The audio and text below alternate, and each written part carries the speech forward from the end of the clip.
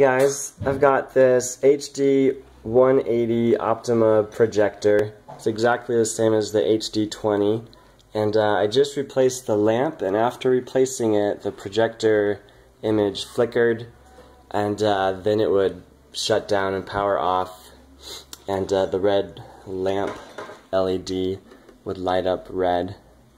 So I'm going to show you what helped me to fix that. It might be rare, is what I heard from the support people, but maybe it'll help you guys. Removing the lamp is pretty easy. You just need to unscrew these two screws. One of them is going to be under the sticker.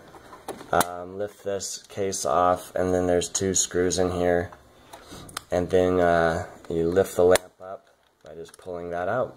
Lamp out. The first thing I noticed is that the plastic base here, you can see this is the one that actually came with the new lamp. It didn't quite fit in the projector. It almost did. So I removed the base from the old lamp and put it on the new lamp.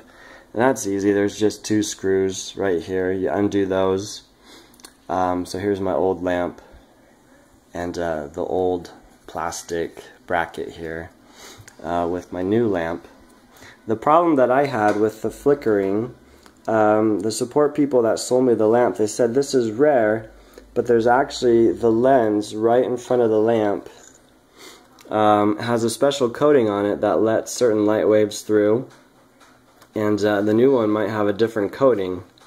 So what I did is unscrewed the two screws here, then the metal brackets come off and you can lift off that glass lens, and I put the old one on the new lamp, and that fixed my problem. So pretty simple. See if that works for you. Another